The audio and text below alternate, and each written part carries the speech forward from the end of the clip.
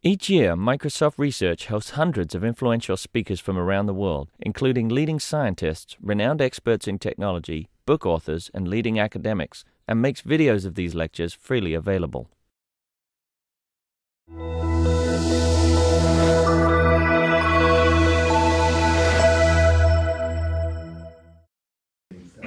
Okay, I guess we can start. It is a pleasure to have with us today Francis.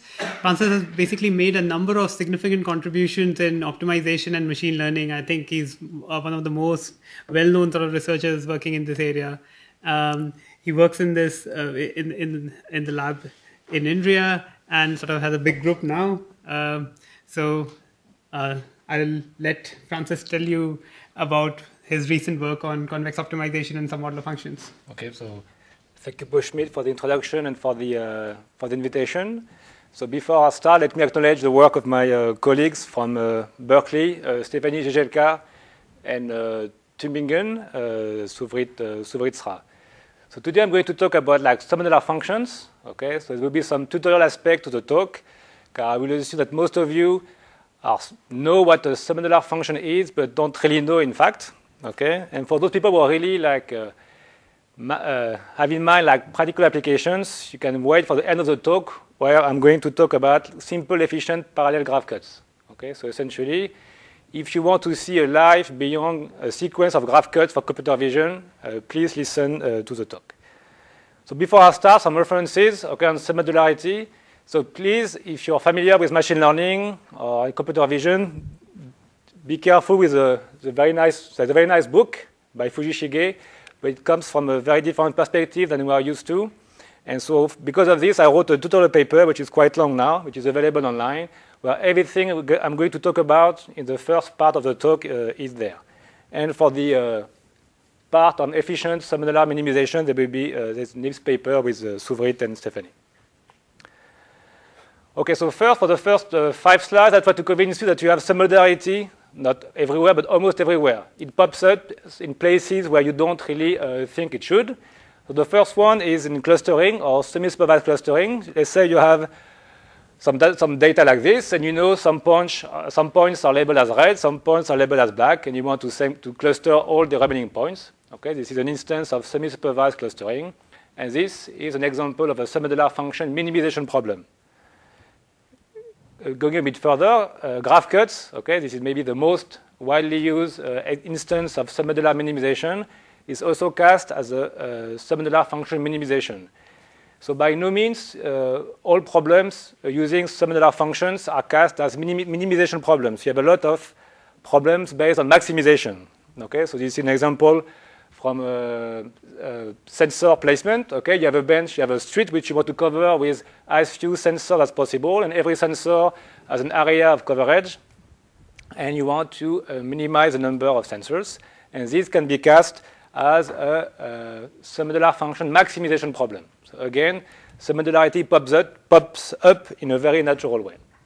Also, for people that care about probabilistic modeling, experimental design, when you want to select points which you want to sample, and in the usual maximum likelihood framework is also a problem in submodular function maximization. Okay, so 2 types of problem: minimization, maximization, which can be cast using submodularity. But submodularity goes beyond simply discrete optimization problem.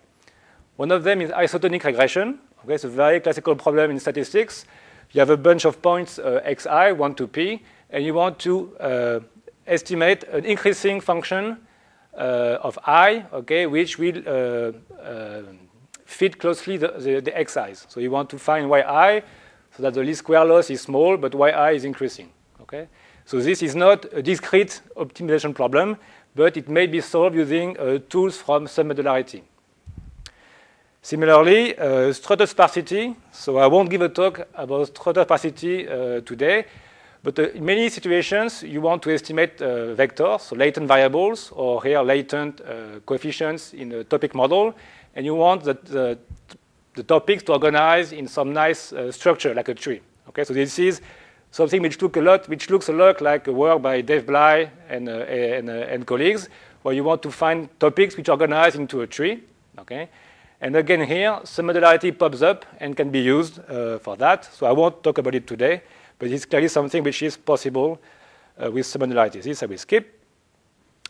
So image denoising, okay, again, a problem where if you use the total variation as a prior for your problem, it is also an instance of a problem based on submodularity, and I will come back to that later in the talk. Then finally, even like in other places, like in computer science, maximum wave spanning trees, matroids, are a place where submodularity plays a role. And if you want to know more, you can look at the tutorial paper. But there's a nice connection between the matroids and submodular functions. And in fact, historically, submodular functions were created as generalization of matroids. So I won't talk anymore about it. It's just introductory material.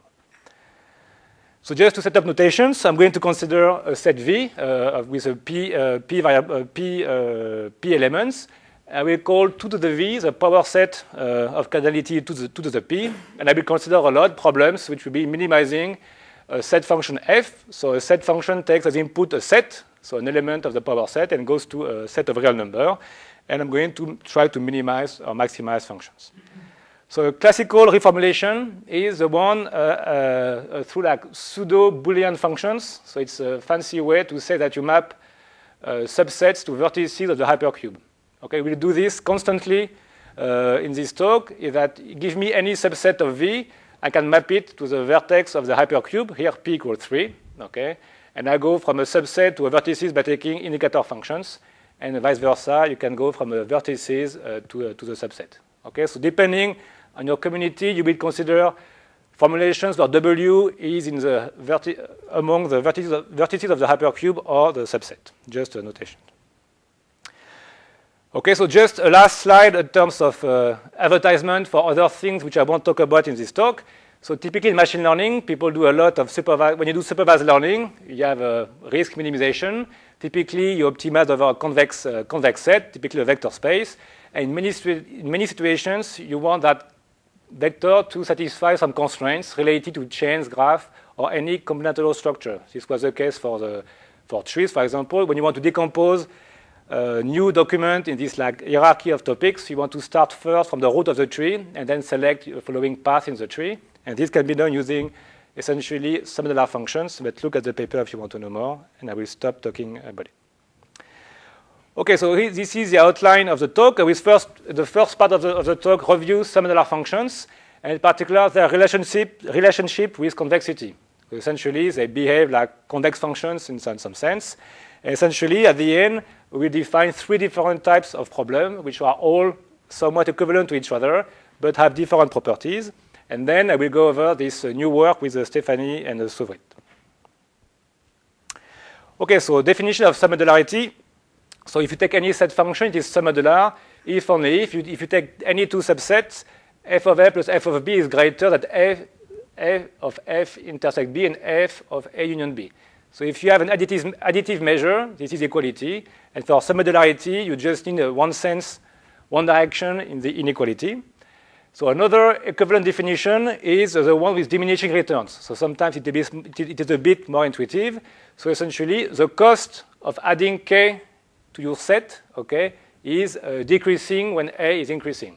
Okay, you have this notion of diminishing return, where so Stefanie has this nice picture which I didn't dare to put on my slides, like at Burger King or McDonald's. The cost of an additional fry is less if you already had 1 fry than if you had no fries. Okay, so diminishing cost.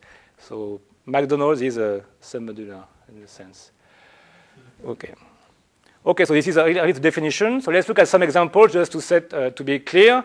So the most natural submodular function is in fact a modular function. So throughout this talk, I will use a lot this notation S of A. So if S is a vector, okay, you can define a set function by simply summing the elements that belongs to A. Okay, so S of A, when S is a vector, is a function. Okay, and this can be seen as being S transpose the indicator vector of A. Okay, but this is common in the submodular analysis to use that notation. And this is a modular function. Okay, it's both submodular and its inverse is its negative, its opposite is submodular. But any concave function of such a function is also submodular. Okay, you have this notion of diminishing returns, where a function of cardinality will be submodular only when that function is concave. Okay, so it's really a first example of submodularity, but it goes beyond this, of course. You have covers. Okay, so let's say going back to my sensor placement example, if now you have to be a bit careful. So here the base set is an index over all possible sensors. Okay, here I have eight sensors, so P equals 8, and every sensor has an area in the plane.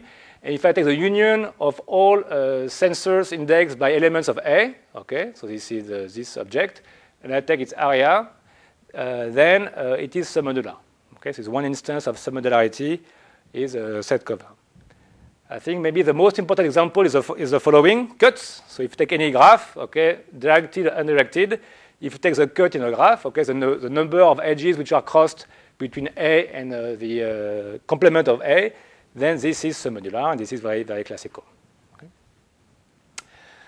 Other examples before moving on, entropies. Okay, so this is maybe the only one of the few submodular functions which cannot be cast as a graph cut. Okay, this is entropy. Okay, so if you have say a p random variables and you have the joint distribution, if you consider like variables indexed by A and take the joint entropy of those variables, then you get a submodular function. Okay, and if you have a Gaussian distribution, okay, this works as well. But now the entropy of the Gaussian is just a log det. So essentially, the log det of a submatrix is also a submodular function.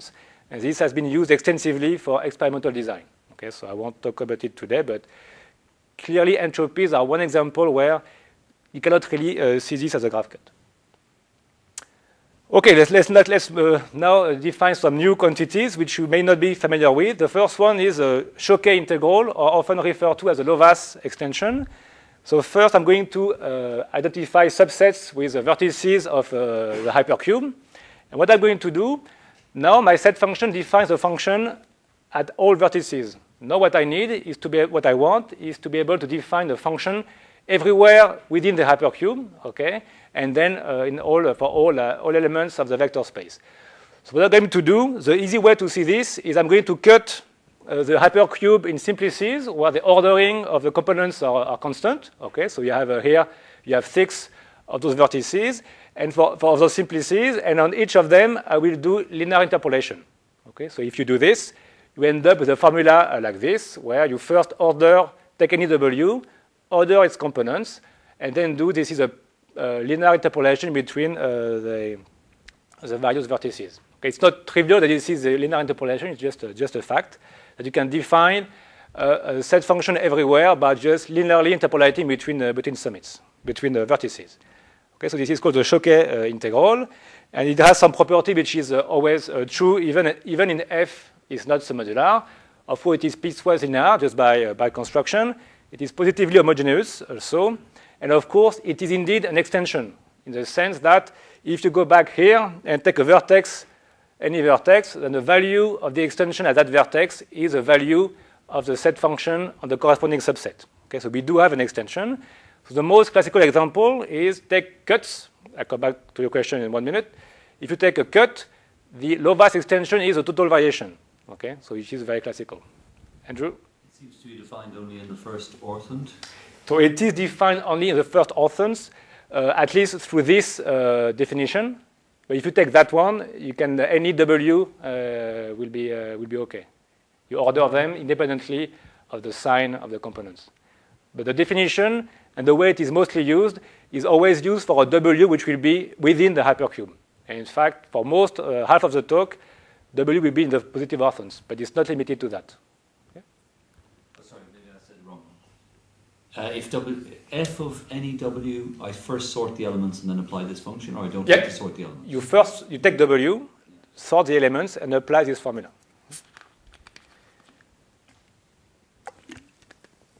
So the key result from Lovász is the following, is the fact that your function is submodular if and if its extension is convex. Okay, so this is a very key result in a submodularity, which shows that the links between submodularity and convexity. So I could end up here, and typically most people end up there, okay, saying that's enough, and this shows that you can minimize submodular functions in polynomial time. But I need to go a bit further. So I need to look a bit deeper into the structure of this submodular function, of this extension f. So I need to introduce new polyhedra, okay, which may look very abstract at first, but are clearly important for what I want to do. And those polyhedra were introduced by Edmonds in the 70s. Okay, so let's look at a definition. So those are two polyhedra in RP, okay, and they are defined through half hyperplanes, okay. So so for every subset, you have an hyperplane, which is simply S of A less than F of A. So the sum of the components of S indexed by A has to be less than F of A. So essentially, all the half hyperplanes have normals, which are only vectors with zeros and ones. Okay, so in 2D, so this is for P of F. In 2D, this is S2 less than F of 2, and S1 less than F of 1. And this hyperplane is S1 plus S2 less than F of 1, 2. Okay, so you get this for the so-called submodular polyhedron. And if you restrict that polyhedron to be so that this inequality is an equality, then you get what people call the base polyhedron. It's a polytope, which is over there. Okay, so essentially this is in 2D, and in 3D you have something like this. Okay, so why do we need to introduce those objects? Because the Lovász extension is convex. Fine, it's convex and homogeneous. Okay, so as all convex homogeneous function, it is represented as a maximum of linear functions. Okay, if you take a norm is homogeneous, and it's a maximum of linear functions, where the slopes belong to the unit ball of the dual norm. This is true for all possible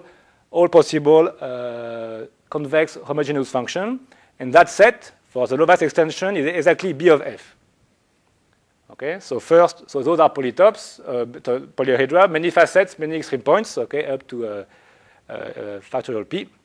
And the fundamental property from Edmonds is that if you have a submodular function, okay, then you know how to maximize linear functions on that polytope, take B of F. So you have a big polytope with many vertices, many extreme points. You can't even decide if you're in it or not, but what you can do is maximize a linear function. And how can you maximize linear function?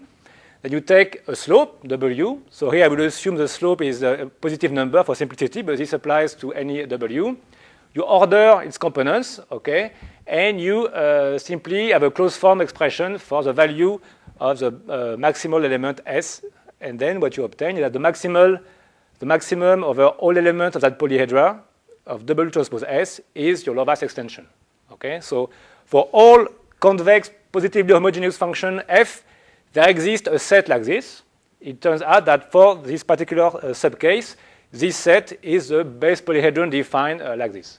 Okay, so the formulas behind the polytopes, the polyhedra, are not important. The important aspect is that my Lovász extension is a maximum of linear functions, and I can compute that maxima efficiently. Okay, this is really most all papers dealing with submodular functions and minimization will end up doing something of the form. Okay, so it's really at the end, this is what I'm going to use, represent f of w as a maximum of linear functions. So now we are ready to go back to the two main results to summarize. The first one is by Lovász as well, is that the fact that you can solve submodular function minimization as a convex problem. Okay? So in this statement, the first one is trivial. Why is it trivial? Because here you minimize the set function, okay? And here I minimize the Lovász extension on the vertices of the hypercube. By definition of the fact that f is an extension of, so small f is an extension of capital F, this is a trivial statement. So the non-trivial statement is the fact that you can replace the vertices, okay, by the full hypercube. Okay, so at the end, you can solve submodular function minimization through a convex problem. Okay, so this is the reason why, one of the reasons why you can minimize submodular functions in a polynomial time. Okay, it's a convex problem. And the key element that we will use a lot through the rest of the talk is the fact that f of w is not any function.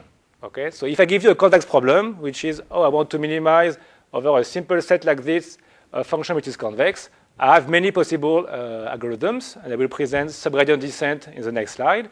But what is really particular in my problem is that f is homogeneous and is represented as the maximum of linear functions.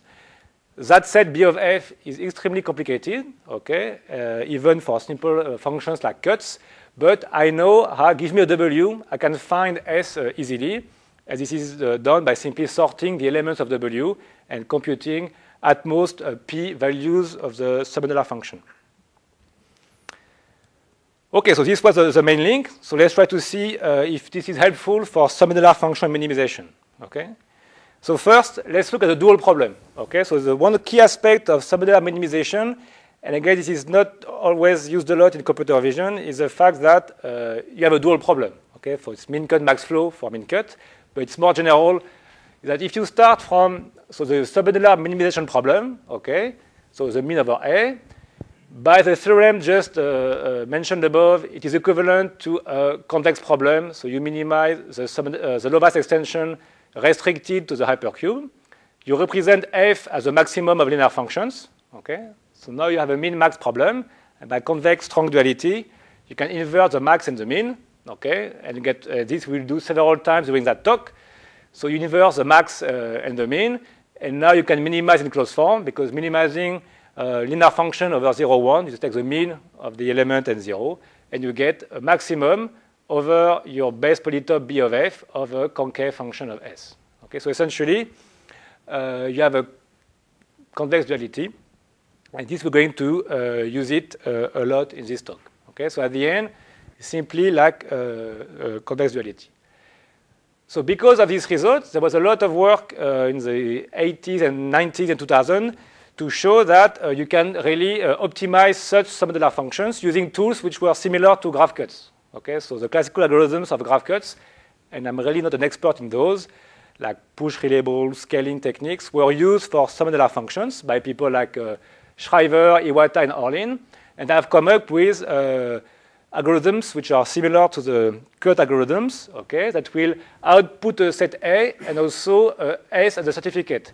So a key element in minimization, since it is a convex problem, you can always output certificates, and here certificates are obtained by exhibiting an element of the base polytope. So it does have polynomial complexity, but the best complexity so far are p to the 6. Okay? So if you take p being 1 million, if you do a graph cut with 1 million pixels, it's going to take a while. And even worse, those are typically never implemented. Okay? So essentially the impact of submodularity on practical problems has been limited. Okay? What I will try to show is that by seeing this as a convex problem, you can go a bit further. But the first approach will not either be very practical. So the first approach will be, to realize that I have a convex problem. Okay? I don't need to go up to machine precision to solve my problem. Okay? And using classical arguments from machine learning, like our cost functions are averages. So why bother going below 10 to the minus 3 in terms of precision? And this you can do.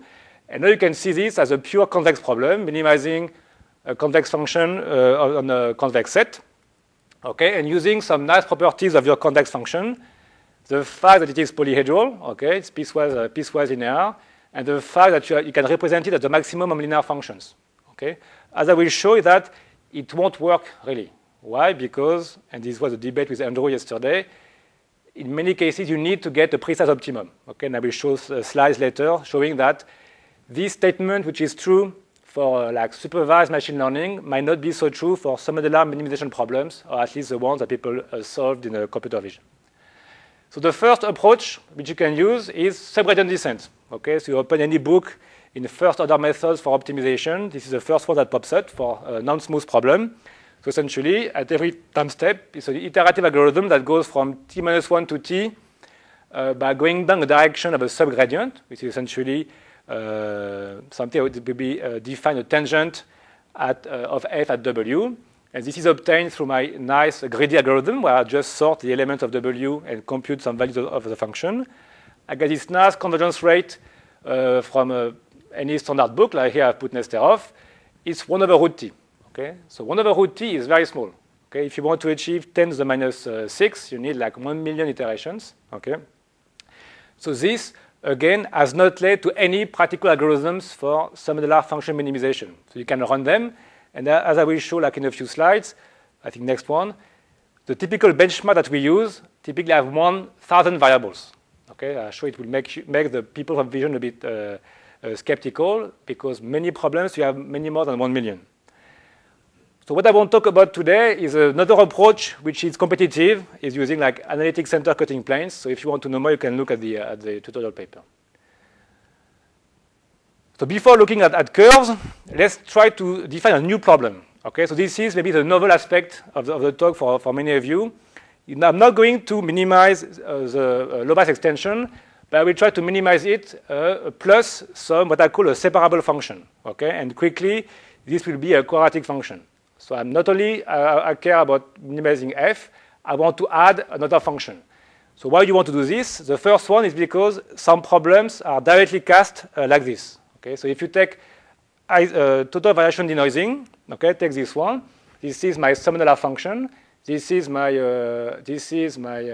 total variation. So solving the problem, taking a least square fit plus total variation is exactly a problem of that form, where you have a separable function. The least square is separable, plus some total variation. Okay, so some problems are directly cast as being a separable function plus the low-pass extension.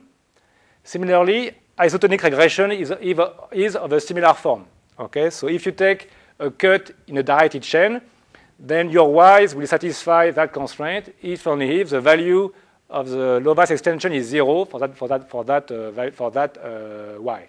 So essentially, if you take the least square loss and add lambda times your low-pass extension for lambda sufficiently large, you get a formulation for isotonic regression. Okay, so those are problems which are directly cast as such. You also have like other like all potential like Ströder sparsity problem using proximal methods, which I won't talk about. Here I will focus mostly on these relationships with submodular function minimization. And for this, I will consider the simplest of all like separable function, which is the sum of quadratic functions. Okay, so now the goal is to relate the minimum of this plus the low-pass extension to submodular function minimization. So the key, first, a bit of convex duality before doing this. So this is my problem which that I want to solve, minimizing f of w plus the square fit. I'm presenting f of w as a maximum of linear functions. Okay, I have a min-max. I invert max and min. Now I can solve in w in closed form. So w will be z minus s. And I get the dual problem, which is that maxima of a constant minus the distance between s and z. So essentially, that problem is equivalent to projecting z onto B of f. Okay, an orthogonal projection of z onto B of f. Okay, I recall just the definition of B of f is defined through hyperplanes like this. Okay, so essentially, if you want to solve that, then you get a problem which is now smooth on the base polytope. You want to minimize or maximize a quadratic function. Okay, so it's the exact same duality as before, but replacing the constraint to be in the hypercube by this penalty, and this change the final dual problem. So what is the key result? This is maybe the most important slide, so I'll go slowly. Is to relate, so I will relate the unique minimizer of that problem. So it is unique because I have a strongly convex problem. Okay, so this is strongly convex, so W is unique. I will call it W star. And I will consider also problems defined like submodular minimization problem, okay, where I want to minimize f of a, minus a modular function, okay, so just a sum over all elements in A of the corresponding components of Z, plus a constant times the cardinality. Okay, so for every alpha, I have a new problem. Okay, and we call A of alpha any minimizer of that problem. So it's any because this may have several minimizers. So the key property outlined by Chambolle and Darbon is the fact that if I know how to solve a single convex problem, okay, of that form, so here when f is a graph cut, okay, this is a total variation denoising. So if you can solve the total variation denoising, okay, a single convex problem, then I know the solutions of all of those problems. Okay, all of these I can minimize by simply taking the level sets of W. Okay, so this is somewhat well known for total variation. But this is true for all submodular functions. Okay, so essentially, solving this is equivalent to solving all of those. Okay, and equivalent because you can go back and forth. So here, the simplest way is to start from W star and to find alpha by taking level sets. But if you know all solutions alpha, okay, by just recording when the set A of alpha are moving, when alpha is increasing, you can record the values of W star. Okay, so the easy way is to see into that direction. If you solve that guy, you solve that guy. Okay.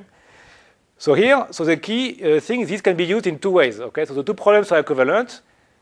This separable quadratic problem is equivalent to a sequence of submodular function minimization. So this has been used in two ways. First, trying to solve this using this. Okay, and yeah, so you solve this convex problem so that you can solve the submodular minimization problem. This is what I'm going to do in the latest part of the talk. Okay, I'm going to solve that problem, which will be simpler to solve that problem. And how do I do it? I take a solution W, and I just threshold at 0 and obtain the solution of that guy. Okay, so this was first outlined by Fujishige in 2005, and this I'm going to use heavily later in the talk. And just as a reference, you can do the opposite. Okay, so if your goal is not to solve this submodular function minimization, but the goal is to solve the total variation denoising, okay, and you know how to solve those problems efficiently. For example, if you know how to do graph cuts, okay, you can solve total variation denoising by a sequence of graph cuts. Okay, graph cuts. This is not new, and there's a very general strategy by Grönfeldt, divide and conquer. Okay, so by a sequence of at most p graph cuts, you can solve total variation. So what we have done with Stefanie and Suvrit is to go from O of P to O of log P. For the experts in parametric max flow, you have a similar behavior that you can go from at most P graph cuts to at most log P, and this applies as well for submodular function minimization. Okay, so this, I won't talk about it today, but this provides a way to solve like isotonic regression, for example, in a very efficient way. Okay, so here those slides, I'm just comparing several algorithms. The details are not important. What I want you to look at is that number. Okay, so the typical benchmark that people use in submodularity are p equals 500. Okay, because otherwise it's too slow. Okay, and so I won't describe the details. The goal now will be to try to have an impact. Okay, so to me it is fair to say that all like applications of submodularity has not been very helpful for computer vision. Because at the end of the day, people still do a sequence of graph cuts. Okay, so let's try to go beyond that. Okay, so this will be the last 25 minutes, 15 minutes of the talk. Okay, so just as a summary of what I've said so far. Okay, I'm going to minimize the submodular function. So think graph cuts if you want. So I have three problems. Okay, I have the combinatorial problem. Okay, so I want to minimize my submodular function or minimize the Lovász extension on the vertices of the hypercube problem, the discrete problem. You have the continuous problem, which is relaxing the constraint to be either 0 and 1 by being in the interval 0, 1. Okay, it's continuous convex. And I have my new problem, which is I replace that constraint by a square penalizer, okay, f of w plus half of the square norm. Okay, so what I've shown so far is that so D and C are equivalent, and S, if you can solve S, then you have the solution, you have the minimizers of all of those functions, okay, for all possible lambda. So in a sense, this problem, if you get a solution, gets you much more information than the problem here, okay. We're only going to threshold at 0, because we care only for lambda equals 0. So really, the take-home message is that S gives you much more information, but it happens to be also easier to solve. Okay, so you might think like in a classical learning scenario, if you solve a more complex problem, you're going to perform. It's going to be harder. This is a case where this is not true. The harder problem, which gives you more information, is easier to solve. Okay, so let's look how you can do it. So the main assumption, and it's the one of decomposability. Okay, if you take any many set functions that people use in practice. So it may be decomposed as a sum of simple functions. Okay, so here, how do I define simple functions? I will define them through the fact that you can minimize them efficiently, and in particular, minimize them plus any modular function. Okay, so this is really the constraint, but this is what I call by simple. If, let's say, you care about the 2D grid. Okay, I don't know why you would care so much about it, but let's say you care about the 2D grid. One example is the union of all edges. It's true. If you have p edges, or p square edges, well, here it's 4 p edges, then 2 p edges, you can, if you do this, then it's true it's decomposable, but it's not efficient. Why? Because if you consider independently edges, if you do like local optimization of your edges, you need a lot of time to communicate a change in one part of the graph to the rest of the graph. Okay, so this is typically not good. And the typical situation which should be considered is taking a grid like this, a 2D grid, and see it as a union of the one-dimensional chains, the horizontal one and vertical ones. Okay, so for those ones, it's easy to minimize the submodular function. It's just message passing, okay, on the chain, so it's easy. Okay, and we're going to use that fact. So of course, we are not the first one to consider that decomposition. Okay, and I'm sure I've missed some people. But the earlier reference I know of is Komodakis, Paragios, and others. So at the end, they use the exact same thing. Okay, decomposing the submodular function. But they do what? They do it on the what I call the continuous problem. Okay, and it is on yeah, we see later the difference. Okay, they don't use the squared regularizer. They use the constraint on 0, 1, and we see it's quite different. Okay, so let's look at the convex problem, at the convex dual. This is the third time today. Okay, so now we take two functions. Okay, with 2 is much easier to present. Let's take only 2. So I replace f by f1 plus f2. So now I can introduce the dual variables s1 and s2. Okay, f1 is a maximum of s1 transpose w. f2 is a maximum of s2 transpose w. So now I have a max in s1, s2, a min in w. Okay, I can still invert min and max. And if I do this, W is obtained at minus S1 minus S2, and I get a dual problem like this. Okay, so the dual problem has a very nice structure now. Why? Because it's a maximum over S1 in a certain polytope, S2 in a certain polytope of the distance between S1 and minus S2. So in a sense, my goal is to find the closest points between two polytopes, those polytopes being B of F1 and minus B of F2. Okay, so you can see the reformulation allows you to obtain a nice formulation in terms of distance between two polytopes. And as we see, there are many algorithms to do this. So let's compare with the other problem. Okay, so the key here, the only novelty, okay, is realizing that you can use that problem instead of that one. Okay, and you get a better behaved dual for which classical approaches may be used, and you change with better convergence rates. Okay, so this is my problem from before. So I get a smooth dual. Okay, but if I use the one from this is the problem from if you keep the constraint to be in 0, 1 p. Okay, you can apply the exact same trick, find the dual problem, but now what you have a dual function which is non-smooth. Okay, it's piecewise affine, but it is non-smooth.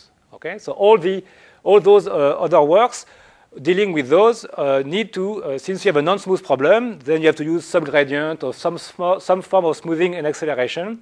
But at the end, quite a number of hyperparameters. Okay, and at the end, the number of iterations is quite large. Okay, so what I'm going to do for the last 10 minutes is to look at approaches to solve this. Okay, first, let's look at some classical algorithms, okay, to solve that problem of finding the closest points between two polytopes. So the first, this is a problem which I have. So the dumbest one is gradient descent. Okay, so projective gradient descent. Why? I have a problem which is differentiable. I know how to project, and this is the key aspect here. As we can see, projections onto a single B of F1 is equivalent to minimizing total variation with that F1 alone, okay? And this needs to be solved efficiently. In our context of graph cuts, okay, with 1D total variation, with 1D chains, for those projections on B of F1 or B of F2 to be, for them to be efficient, you need an efficient way of doing 1D total variation, okay? So here in the paper, we have used the code from Suvrit and his student. But we also have in the paper with Stefanie and Suvrit a general technique. Essentially, with O of log P, with log P, like message passing, you can get the 1D total variation. Okay, so essentially the key aspect is going to work whenever you can project onto F1 efficiently. Okay, it's better if you have a dedicated algorithm to do this, but if you only know how to minimize the submodular function F1, we can do it.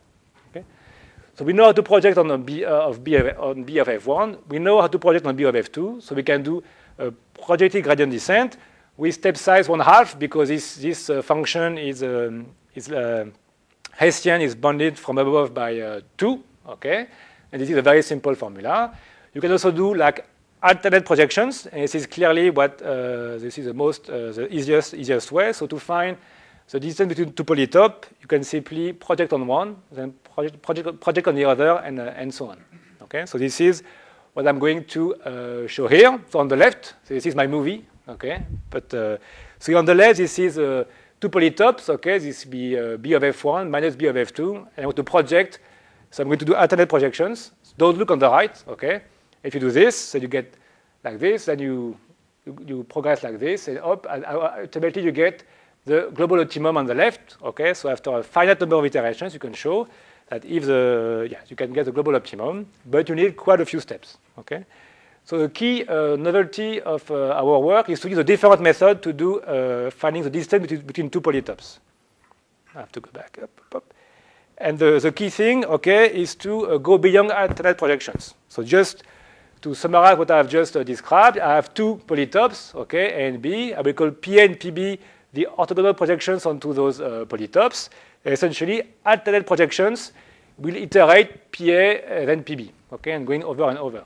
So this is very, very well studied in applied mathematics, and people know exactly how it converges and when it converges.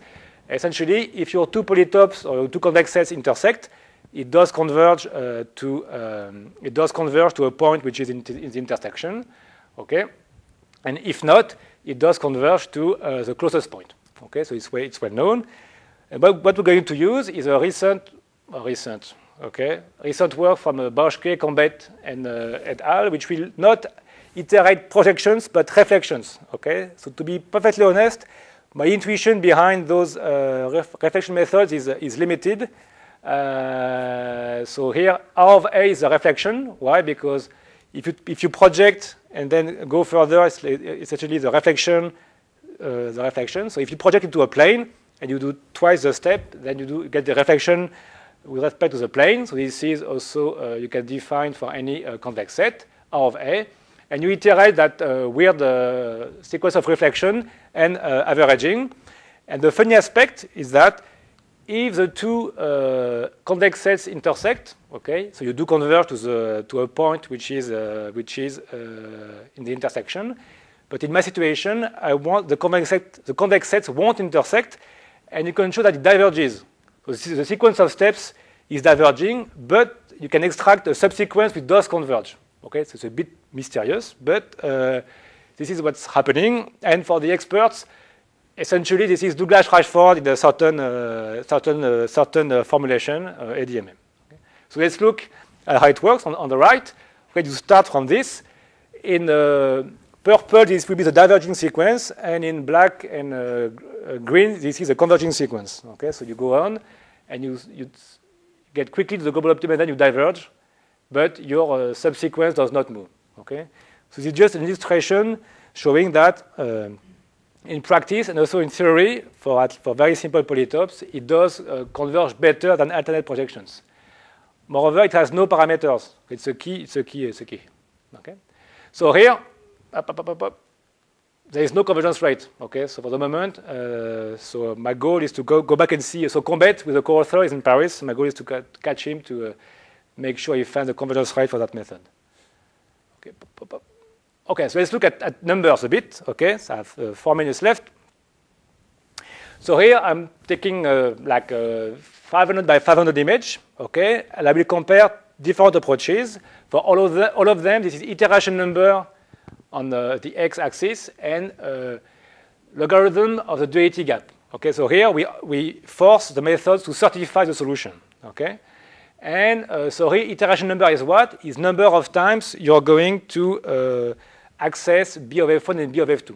The number of times you have to do message passing on all lines, and all horizontal lines and all vertical lines. Okay, so this is the same from all algorithms. Those are all the old approaches, which are all based on solving the continuous problem. Okay, so you simply relax the integrality constraint, and at the end, you have several versions of smoothing of subgradient descent. So I won't describe all of them, but at the end, to converge the global optimum, okay, which is around here in terms of certificates. Here you're globally optimal if you reach that number, okay? And you need like at least 200 iterations, okay? So here, if you start to consider the smooth problems, okay, so it's a harder problem, but with techniques which are sometimes converge linearly, then you go much quicker because simply you go from 1,000 here to 100, okay? So the number of iterations, this is purely empirical, of course, go from 200 to 20. Okay. So in the paper, we show like several other instances, and typically the order is similar. You gain one order of magnitude, and here I've compared several approaches. Okay. So this is in blue gradient. This Douglas-Rashford is my alternating reflections.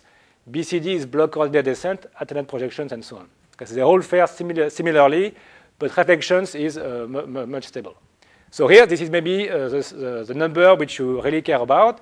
If you compare with Boykov's code, okay? So we took Boykov's code, and for the moment, it is 5 to 10 times slower. Okay, so what we have done is simply implement what I described, which is a sequence of message passing on chains. Okay, so this is 20 lines of code, and with 20 lines of code, we are in the same ballpark as Boykov. But with the key feature, first it's easy to code, so this is just for me, otherwise I couldn't code it. And it is parallelizable, okay, trivially. So here, they have two ways of making this parallel. Either, so if you look at this in the formulations, so here, let's look at this. You have two ways of making things parallel, either by accessing all the FJ separately. Okay, this is the first way, the classical way of using decomposition to make things parallel. But here we use the fact that for every Fi, so for graph cuts, you can decompose it as a sequence of chains which are independent. Okay, in terms of graphical models, you can do all of them in parallel. Okay, so essentially, if you have a multi-core platform, you can parallelize it in a very, very trivial way. And this is what we have done. Okay. We have done, okay, and this is what we obtain with when you augment the number of cores. So here, of course, there is some loss, okay, because you need to handle like adding and subtracting images, but we're able to get some speed up by adding the number of cores. Okay, so we're currently trying to speed up, crank up the implementations to get more cores. So first, another last slide is what do you need low duality gaps? Okay, so here. This is an example with high order potentials, okay? And I've compared several results depending of the gap that we can certify. Okay, so this is, we start from 10 to the 4, okay? So if you stop too soon, okay, then you get some artifacts, okay? So if you go from 10 to the 4 to 10 to the 2, then you still have some artifacts, and you need to reach a bit further to get a good result, okay? So just an instant that in the context of computer vision for graph cuts, and as this was also like noticed for total variation denoising, really low precisions are important. Okay, it's just an instance on that. Okay, so to conclude, I think the main message of the talk is that you can consider submodular functions as a generalization of graph cuts, but you can use their structure to get efficient ways of doing submodular function minimization. And here, we were only able to do this if you use a bit of the structure of the problem. Here, decomposability. So here I presented 2D, because it's easy, but of course, you can do 3D as well, by a sequence of chains, if you want. Video as well, okay? The key here is that since the algorithm is so simple, you can really adapt to the problems which you have with your data. Is it too big, or is it a stream? So it's really easy to adapt in a few lines. The ongoing work, So here, for the moment, we have just like four examples. But really, the goal is essentially to package it to make it usable by the vision community. Okay, this is an ongoing work. Higher order potentials. So we have done some experiments. It is clearly a way where you can go beyond graph cuts in a simple way. And also multi-way partitions. So here, all our analysis relies on the fact that for binary segmentation, you have the exact equivalence between the continuous problem and the total variation denoising. It's not true anymore for multi-way partitions. This is clearly a subject of importance for computer vision. Thank you.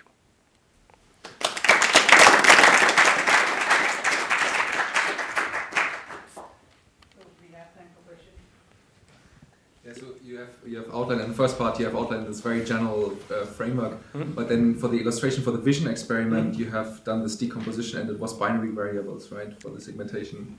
It was in binary variables.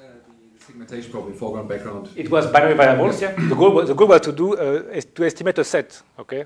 Right. So you want to estimate foreground against background. Yes. So you get as subproblems, you get basically now a quadratic subproblem instead of a linear function, right? Yeah. So that seems very similar to the applications of ADMM to the discrete graphical models. For example, the work of Andre Martins, he has done it in the dual, or of Armin Gloverson, where they applied ADMM in the primal LP relaxation. Sure, but here, okay, so here you can use ADMM. Okay, so good question. So nothing prevents you from using ADMM directly on this, okay.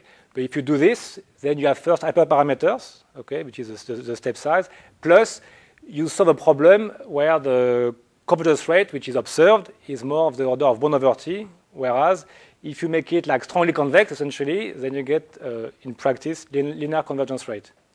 It is the exact same technique that would be like if you take any ADMM paper, I have a sum of functions, let's use it, okay? I think, in fact, Andreas Krause has done it with his student Stober, but it doesn't work. Why? Because the problem is so hard that it takes forever. But here, the key is that using simple techniques, but on the reformulation of the problem. Okay? So there is no conceptually, this is a fact that you can use decomposability has been done before, and we're simply reusing it, but on a problem which is now strongly convex, so much easier to solve. But for the other problems, so this trick of going from LP to QP works because of submodularity. So if you take like any graphical model, okay, and which is with non-attractive potentials, you can still define the quadratic problem of the same form. But I'm not sure it's going to. It's a good question. I don't know. Okay, where can you push this equivalence between like the continuous problem of the LP and the QP? I don't know. Do we have more questions? No. Yeah. So this might be wacky, but is there any relation between these reflection methods and something like over-relaxation, which also seems to sort of... It's all, I have to admit, like 6 months ago, I would have been to answer like this, because they're all related, but in all, like, we have to reformulate the problems many times, and I forgot. But it is related. I think it's and the goal is, in fact, we are currently rewriting the paper to make the links explicit, because all those problems, in particular, finding the distance between two polytopes can be approached in many, many different reformulations. I mean, you have 5 which are natural, and if you apply ADMM to any of those, you get a different result. Okay, and at least I tend to believe, like Boschke and Combet, they tried many of those, and this, at least they advocate it's the best way. Okay, but I have no other like insights. Sorry, just to follow up. Total follow up in an unrelated way. Do you have any comments about submodular maximization? Is that sort of... So here, except that my paper got rejected at NIPS, no. I'm joking. And no. No, it was not a joke meant to you, but okay, anyway. No, I think it's really important because, in fact, if you look at my book of examples, okay, if you look at my book of examples from the first part of the talk, many problems are naturally cast as submodular maximization. Experimental design is cast.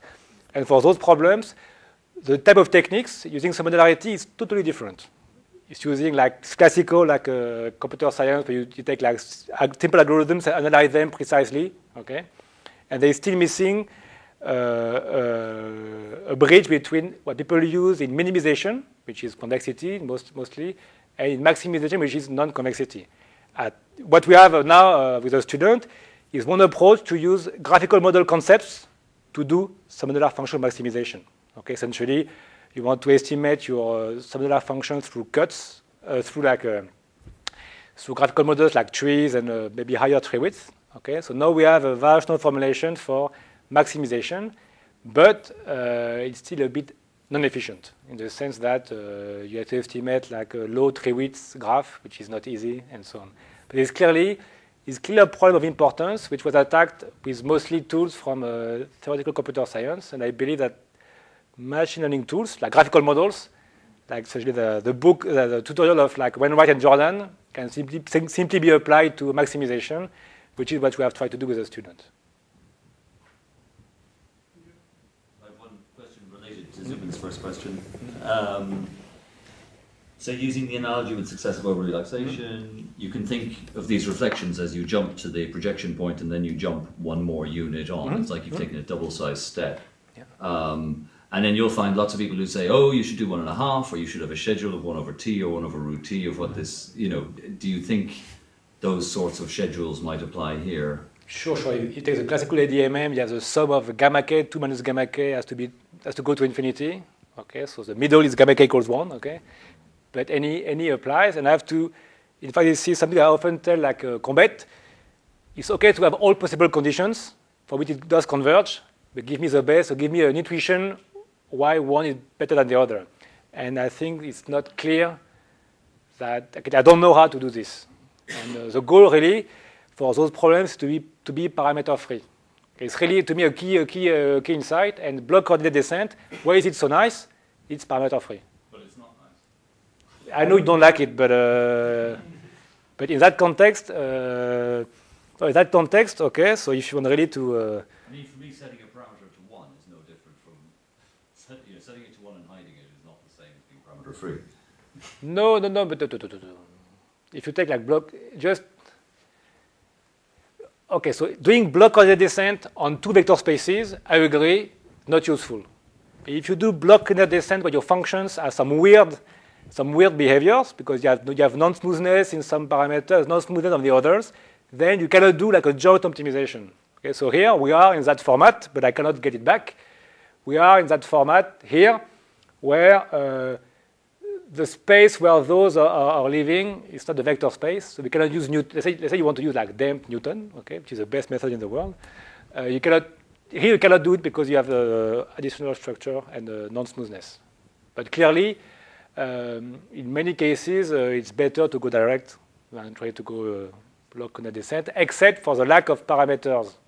Like EM has no parameters. It may be slow, but at least you have no parameters. Sorry, one more. You have this divergent subsequence, or the outer divergent sequence. Yeah. Is there any numerical care you need to take with that part of the iteration? That's a good point. I have to admit I don't know, and typically people that design those algorithms don't care. That's a good point. In fact, my goal for this semester is really to try to get this paper and understand and try to derive a proper analysis, like convenience rights and so on, because it's really mysterious to me. Okay. If we have no more questions, let's thank Francis again.